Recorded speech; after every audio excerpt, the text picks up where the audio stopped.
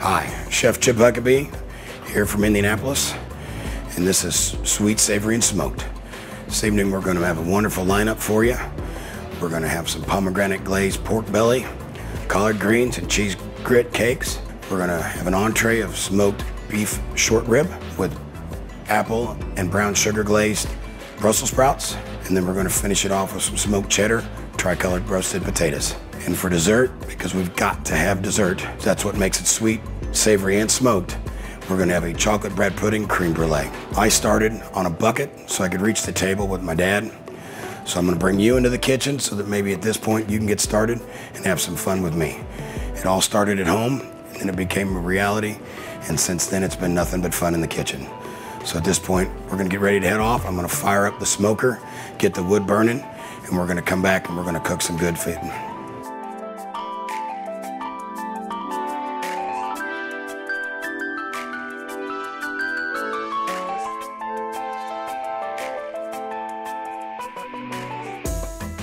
All right, we're getting ready to produce our pomegranate glazed pork belly.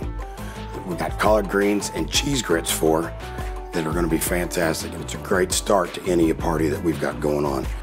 So we're going to start with our pork belly, and it's a standard pork belly, raw. I haven't done anything with it yet. That's going to be the magic in the smoker.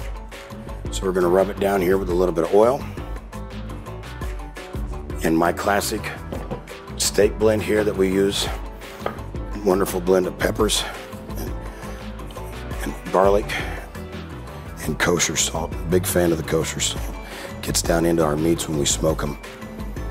Get it rubbed in real tight. And at this point, the fun begins. We're going to head off the smoker, 260 degrees.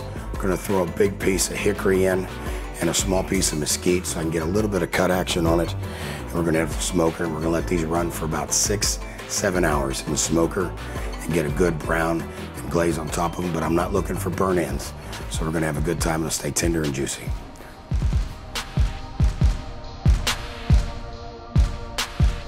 Okay, so we're going to get ready to start our collard greens and our cheese grits so we can get all this finished up together. We're going to start with the collard greens. Got the skillet going here. We've got some bacon, applewood smoked, red onion slivers that we've got here. I'll get those in there to get those started. Firm believer. I know we got the pork fat in there, but I want a little bit of grease. I don't want to char my onions too fast while we wait on that pork to break down for us. We're going to hit that with Chef Chip's Trinity right here. A nice blend of salt, onion, garlic. Just a perfect enhancer for about anything you're working on. While this is sauteing down for our collard greens, we're going to get started over here on our cheese grits. We're going to first melt a little bit of butter down in there. A little bit of cream.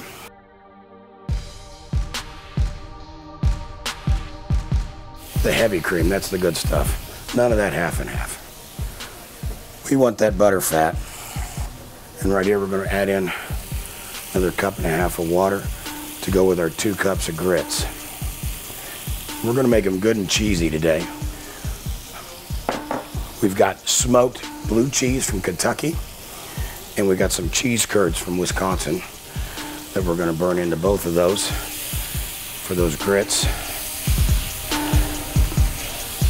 We're going to let that come up to about a simmer, not quite a boil. Then we're going to add those grits into that. We're going to keep playing with these collard greens. Being a native Hoosier, I'm dead set that my greens need to have a little bit of sweet to them. So we're going to add our collard greens in right now. Simmer those in. This time I'm going to add a little bit of our brisket blend. Nice kosher salt, cracked black pepper again.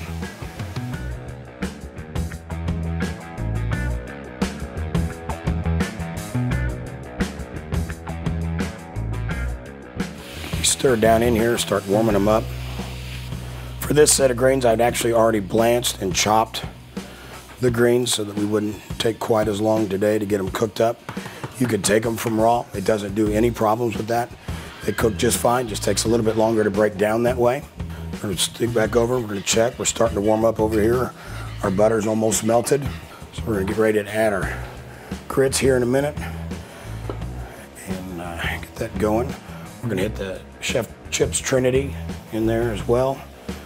We use that on almost pretty much everything. That's a requirement on everything but ice cream. And now we're gonna reach over, steal some apple cider vinegar from the cupboard. We're gonna sizzle this up. Takes a little bit of that bite away that we're used to in our greens, our collard greens. That'll take that away. And like I said, we need to sweeten everything up here. So we're gonna pop a little brown sugar in there, dissolve that down. So you end up with a sweet collard green that's gonna be a nice contrast to that smoked pork belly we've got outside. We're ready over here. We're gonna come in with our grits. Stir those in and around. Just let those keep coming up. We're gonna turn that up a little bit now so we can get that now that we're in. All right, she's working. We'll get her boiling up here in 2 minutes. So as you can see, we've started to tighten up here with our grits, and we're gonna start to fold in some cheese. Right in here, we've got some fresh cheese curd, like I said, came from Wisconsin. And then I've got some smoked Kentucky blue cheese right here that we're gonna fold into that. We're gonna get that melted down in there. We're gonna take it from creamy to gooey. As that cheese warms up, she'll melt right down in there for you. All right. Collard greens have got a nice sugar smell to the room already. They're about ready as well. Collard greens are nice. You can see where they're starting to string a little bit. So we're just about there. And we've got our baking dish here. We're gonna make cheesecake or cheese grit cakes out of that. So we've made it nice and thick here. And now we're gonna take that over here, pour that right into our greased bakery dish. We're gonna spread this out. We're gonna turn around and we're gonna get it in the refrigerator. We're gonna let it set up. It's something you can do the day before, 2 days before. Keep it in there, get it ready, and you end up with a wonderful pan of your grits, cheese grits already laid out, flattened out. So we're ready to make grit cakes. Set this out of the way for now. All right, we're gonna move on now with that pork belly. It's come out of the smoker, been in there about 6 to 7 hours. We got our crust. We're gonna pull this out. We're gonna grab a baking dish, and we're gonna make a pomegranate glaze, sweet and a wonderful color. Got that red in it, so we're gonna take the pomegranate juice. We're gonna take our brown sugar, and there's no real good way to do this without getting dirty. So we're gonna put our fingers and hands right down in there. We're gonna dissolve with that brown sugar, get it all melted down in there, and you get it to a nice thick consistency. And don't worry if that brown sugar sets at the bottom because you've prepped it up earlier in the day. Doesn't hurt anything, just stir it back up to the top. And you're gonna get this nice glaze, and we're gonna rub this all over our pork belly. And it's gonna add sugar to go with that pepper and heat from the rub and against the smoke. And like I said, there's not a good clean way to do this if you wanna get it all the way coated on there nice and thick. And then we're gonna go to the oven.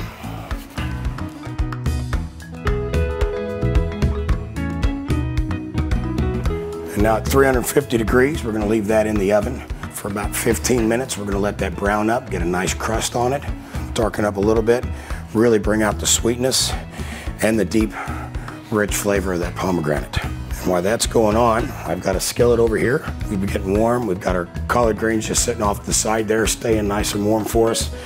And we're gonna make some grit cakes. You can use cookie cutters and make pretty designs, those sorts of things. We're gonna go with squares today.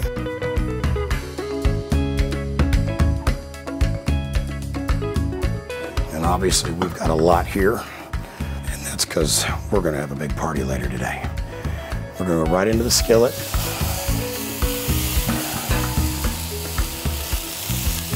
All right, we've got those in that skillet. We're gonna brown up that first side. Just a little light brown there. Starting to coat the bottom. Get a little brown from the cheese. Get those all browned up here for us. While these are browning, we've got our pork belly that we've smoked, And then we've turned around and brown sugar glazed it with the pomegranate glaze. It's in the oven. We've got our collard greens. And when we come right back, we're going to turn right around and we're going to build this appetizer for you guys to have a bite. So we've made all our parts. Now we're going to make the masterpiece. We're going to take our grit cake. Right here, we're going to pile it right here just off the side of center. We're going to bring that pork belly that we've smoked and then browned with the pomegranate glaze here. We're going to strip it down. We'll get a cut here off the side so you can see that. And we're going to cut us a couple strips. We're going to fan those out right here over the top of those grits. Cakes just like so. Put that third piece right there as well. And then we've got our sweet collard greens. Put them right here. We've got pomegranate glazed pork belly, cheese grits, and collard greens.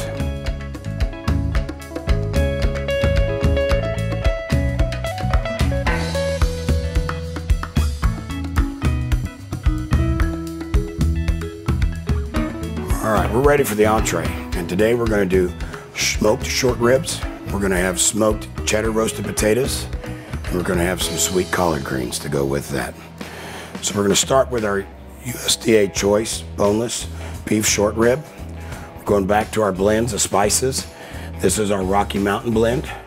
It's got pepper, coffee, chocolate, and of course peppers and onions. And we're going to put this right on there and we're going to give it a nice hearty heavy dry rub. Again, the best part of smoking is getting your hands dirty, being part of it, and then going to bed in the middle of the night and smelling the smoke still stuck all over those clothes. You get addicted to it. Can't get away from it. But we rub it all down, and now we're going to go to the smoker. Again, 260 degrees. We're going to put it in there with a full piece of hickory, and we're going to let it run for approximately 4 hours, 4.5 hours, just enough that it's going to break all those tendons inside that and make this just tender as can be, fork tender, like pot roast. So we're going to head off the smoker with that.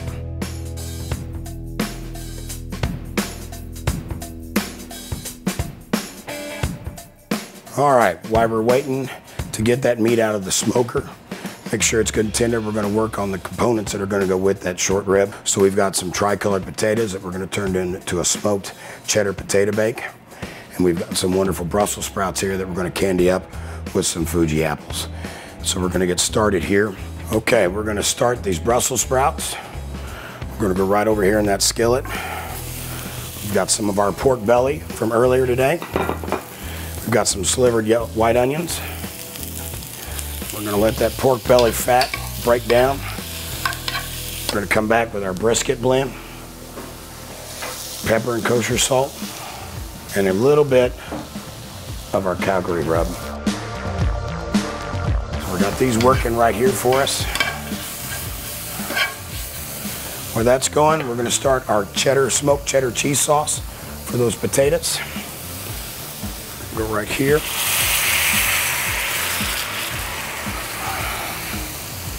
And then we've got our Wisconsin cheese curds again. And we've got a smoked cheddar cheese, white cheddar. Down in there. Our cheese curds. We're just going to dump these in. We're going to whisk them around, break those down, and tighten this up just a little bit. Just before she's tight, we'll fold in a little bit of Chef Chip's Trinity to give that little bit of enhancement, pull a little more of that smoked flavor out of that smoked cheddar for us.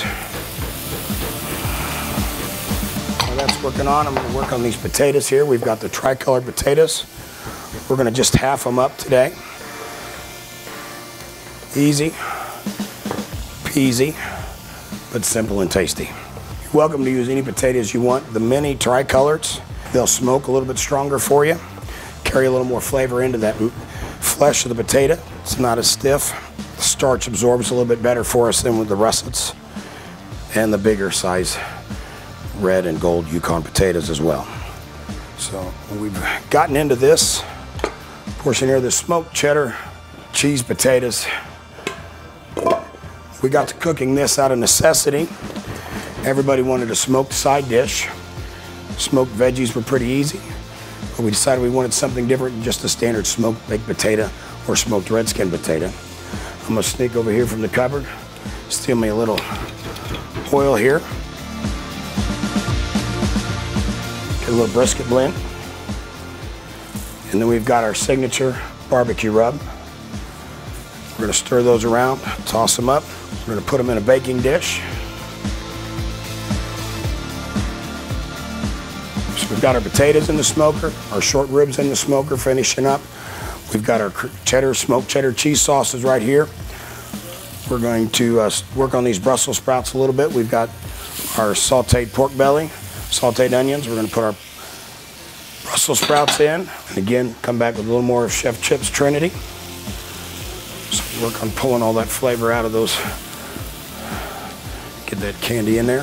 While that's working, I've got some smoked potatoes here already that we didn't want to make you wait for. We're going to take our smoked cheddar cheese sauce right here. We're going to fold those smoked potatoes in there. You can see all that color. So we've got those smoked potatoes. Now that we've slid into that cheese sauce, we'll slide some of this up out of our way there, so we got plenty of room here and a clean counter. Fold all those potatoes right into that smoked cheddar cheese sauce. And we're gonna go right into a baking dish.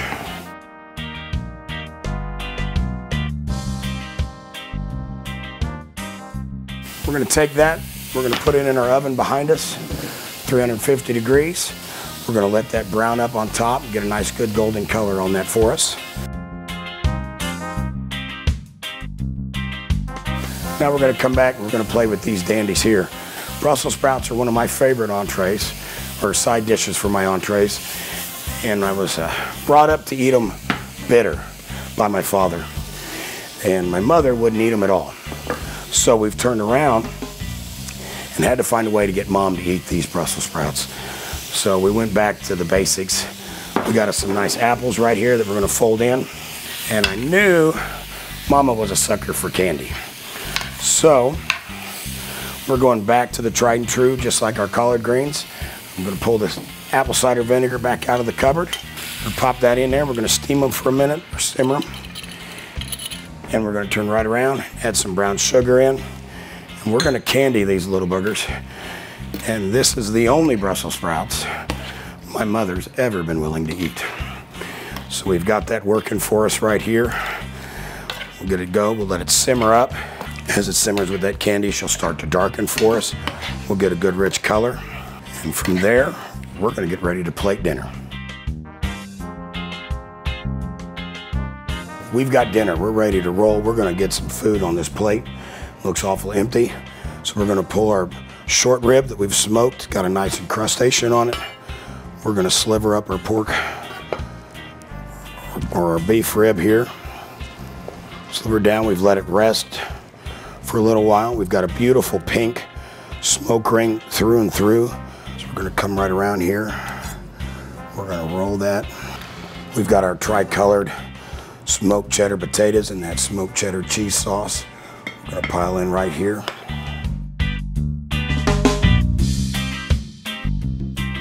We've got our sweet Brussels sprouts with apples for Mama, because everybody's got to take care of Mama. We're going to take that sweet glaze from the bottom of those Brussels sprouts, and that's what we're going to pour right back over the top so that we get a little bit of that sweet and that vinegar bite, just a nice little jus almost from the apples to go right over the top of our Brussels sprouts. And with that, we have created dinner.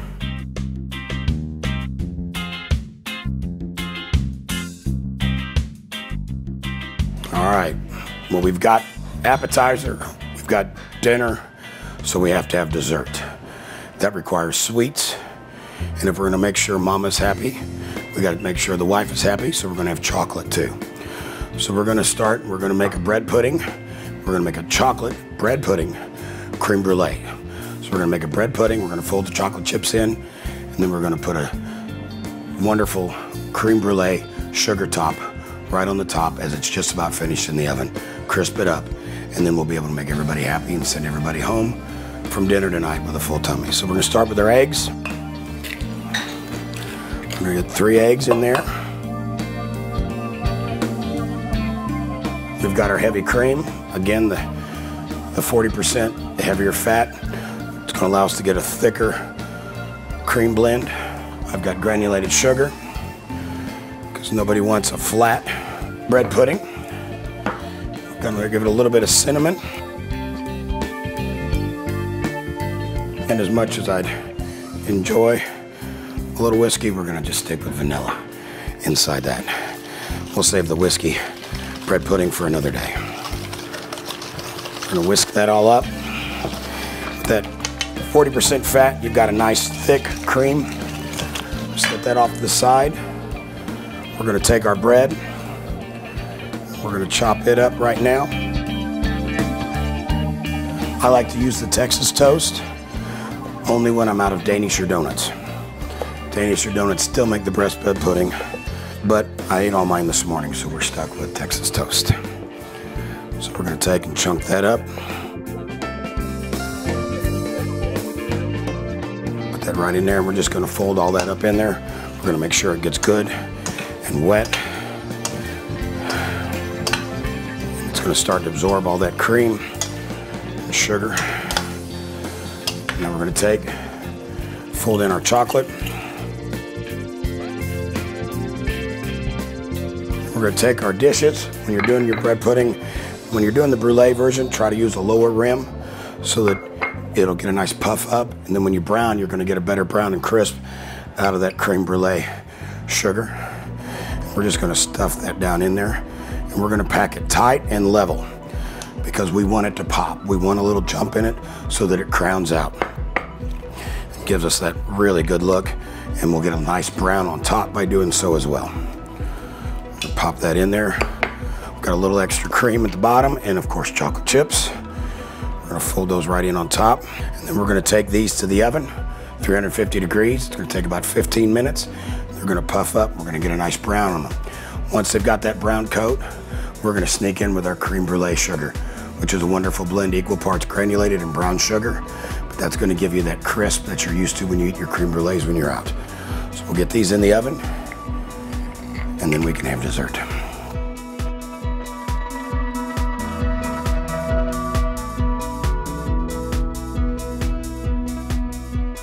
All right, once we get those out of the oven, we've had that sugar go on top, and as you can see, we've got a wonderful brown. They've puffed up a little bit. We've gotten that brown all around, and our sugar's crystallized. So when you bite through there, you're gonna get that crunch, and you're gonna get the sweetness of that sugar and the chocolate. It's gonna be a wonderful dinner.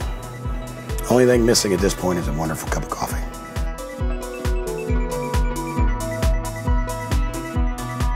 I want to thank you for joining me for dinner this evening. I've enjoyed my pomegranate glazed pork belly, collard greens and cheese grits. I enjoyed the smoked beef short ribs. Always love Mama's candied apple Brussels sprouts. And we got a little bit of cheddar smoked potatoes. Can't go wrong with those. And then for dessert, we had a little bit of chocolate and sweet in that chocolate bread pudding creme brulee. At this point, I'm getting ready to go to the surf. We're gonna get away from the turf. So join me next time. We're gonna have some sea bass and some shrimp. We're having a good old time, maybe a little cheesecake. And when you come back, we'll have a good old time. Make sure you check me out at smokehousecateringco.com.